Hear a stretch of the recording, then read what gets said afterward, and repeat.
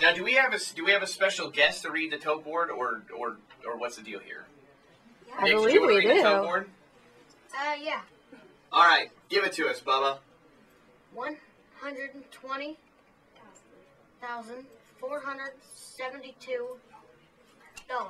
Woo! Hey! $120,472 going to St. Jude Children's Research Hospital. And we're here with Nick and his family, hanging out on this afternoon. Hey Nick, we really appreciate you guys coming in today. You're welcome. Here, let's get that. I feel like I'm wasting your time. You got a date tonight or something? It seems like your focus is elsewhere. I'm married. You. All right, Nick. How old are you? He's looking buddy? at Amy 11? kind of longing. You're 11 years old, so that puts you in what grade? 5th. All right. So what do you like to do? What do you like to do for fun? Ride my bike. Ride your bike? Yeah. Cool. Do you have a favorite subject in school? He's in 5th grade. They No. don't like school. They don't like school in 5th No. grade? I don't like school at all. You're like, dude, I just go for recess. Yeah. That's it. For all the pretty girls. Yeah. There you go. And we're here with Nick and his family. Why don't you introduce everybody? Who is everybody that brought you in here? My mom, Jennifer French. My dad, Jason French. Okay. And who's this big cat over here? My little brother, Zach French. Zach, how are you? Good. The only time his mouth has left the microphone since he came in. Yeah, I mean, literally, as soon as we open the door, they both are. We want to talk on here, and that's fine. You guys can take over the show. I'll go home. I've had a super long day. We only need one Nick anyways. Nick's not okay with it. Zach's totally fine with it.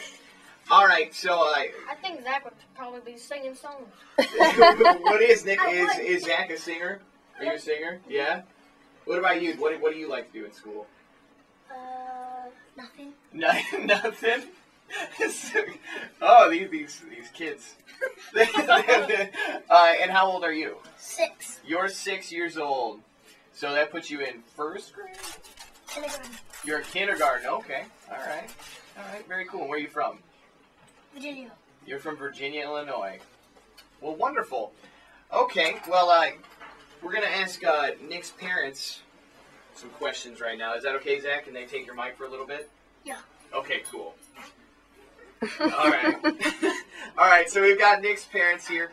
And why don't you tell us a little bit about Nick and a little bit about your story. We know it's Team French up in the building today. Yeah. And why don't you tell us a little bit about Nick's story? Well, back in December of 2009 was when he was diagnosed. But prior to that, he started getting headaches and not feeling well around October, November time frame. So from there, we came to Memorial, and they did some tests and checked around a few things. And from there, they sent us to OSF St. Francis in Peoria due to the fact that they didn't feel that they were able to treat him with their technology they had. So from there, we went to Peoria, and they administered a couple things, some medications, sent us home, and we treated it from there. Well, between then and December, when he was diagnosed, it came back and got worse, and the swelling got worse. So we went to Peoria on around December, the 1st of December into November, and they performed a procedure where they was going to do a little surgery on his skull to relieve some pressure, and they did a biopsy, and that's when they found out that what he had was cancerous in the cerebellum. They'd said it was malignant, and I really didn't at the time understand because I was in kind of shock. Right. But then, it was cancer, and it was just like a kick in the gut, And Yeah. as a parent, your worst fear. Yeah. You can, of anything that you hope and what you think that you get told that and it never goes away. I mean, right. It's something that's always going to be stuck in your craw a little bit. It's just a terrible feeling. So Now, Mom, what was? it's okay. He's not gonna hang up on anybody. Mom, what was your reaction? I mean, when your husband's in the bathroom, he's attending to other duties. What was? I mean, I assume you were the first one to get the news. I mean, do you remember how you felt? Do you remember what your reaction was? Yeah, like he said, that's not one of those feelings or occasions that you're ever going to forget. Right. You're going to remember that forever. But, yeah, total shock, to be told something like that. Everybody always thinks this can't happen to me. Well, it did happen to us, and so, yeah, it was just total shock. And you don't know what to do, you don't know what to say. You're just kind of like, you're shocked. You just stand there staring at people like, wow, what's going on? So, yeah. And, of course, fear, because you have no clue. You've just been told your child has cancer, and you know nothing else besides that. So, right.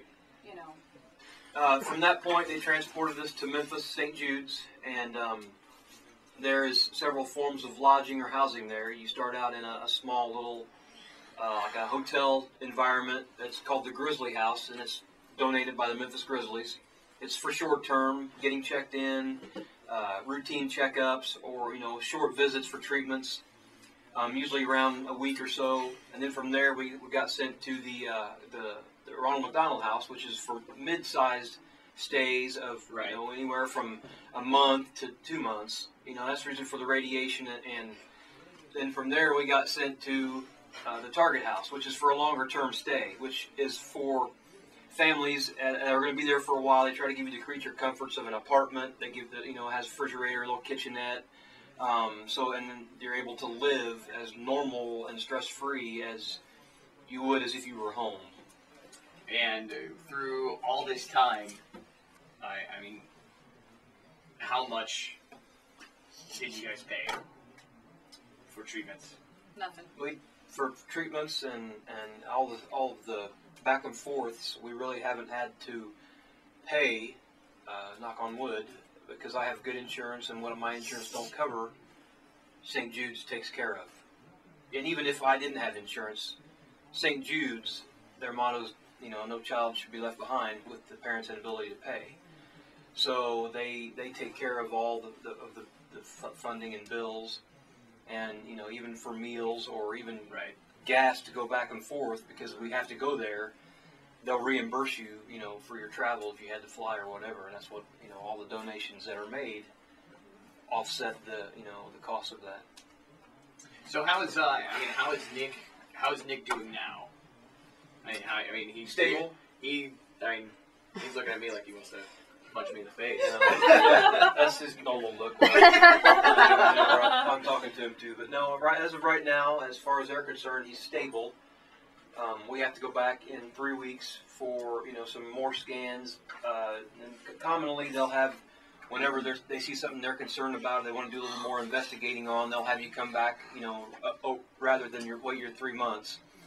So we'll go back on the 15th of March, do some scans, and they'll give us some information. And then, other than that, he's doing well. He's in school, doing good in school, and he's getting his energy back. The longer that he's out of treatment, the more energy he gets back, and the ability he is to maintain a certain level of fitness and appetite, and so on and so forth.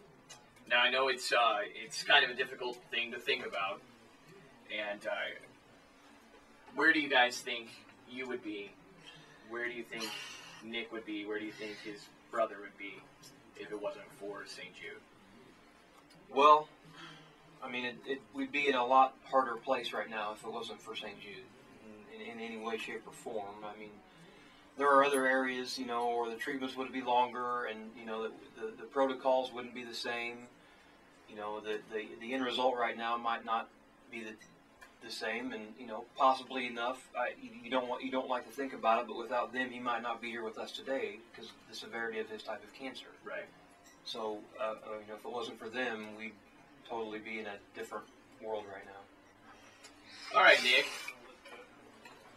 Let's talk to you for a second. Is that cool? Right. Yeah. Okay. Well, what did you think about St. Jude? I think it's an honor to be at St. Jude's. Yeah. What was your favorite part? I don't really have a favorite part. You don't have- Everything's my favorite. Everything's your favorite? I know that when I went down there, my favorite part was the Target House. And specifically the Shaun White part, where you have the big, where you have all the snowboarding merchandise, and you get to play with the iPad and the table. Like that was like in our tour. Like that was the first thing I went to. I was like, nope. All right, this is a great. I'm so happy to see that Oprah donated an entire wing, but this table is what I'm. The Amy Grant room didn't get you. Can I just ask? I'm curious because we do talk about how they do cover all of your expenses, and I went on a tour there for the first time this past fall. And one of the first places they took us to was K Cafe, and they were telling us about how they have these executive chefs and how they'll make patients whatever food they want. How is the food at St. Jude? Is it really as good as they told us? It's good. It's good. It's good. Yeah, you should have seen his eyes. So how do you feel now, Nick? Feel strong? Yeah? Good. Good. I'm glad to hear it. What do you want to be when you grow up? I hope to be a pop singer. A pop singer? Oh. Ooh, who's your favorite artist? I don't. All of them. All of them? Like Justin Bieber? No. Good answer. He's a girl. You're probably more into that Kanye West. Yeah. Oh, yeah. There you go. There you go. I've been playing Kanye all day just because when I'm on this side of the board, I get to do whatever I want. I like Lil Wayne too. You like Lil Wayne too? That's right. That's right. I got you. We're on the same level here, buddy. All right. Final question. Why is it important for you to share your child's story? Why is it important for people to donate to St. Jude? I think it's important to share Nick's story just because childhood cancer is not something I ever thought of before he was diagnosed. Right. It's one of those things that, I don't think many people are aware of unless they've known somebody, close to them that has been through it. So I'd love to share his story to help spread the word, get other people to realize and learn what actually does happen, to lots of kids out there. And kind of like, we talked before, if it wasn't for everybody supporting, giving money to St. Jude, Nick might not be here with us today. If it wasn't for St. Jude and the money that everybody gives to them, it's hard to say, Yeah. Would we even have a St. Jude as awesome as it is, right now? We wouldn't without everybody's support.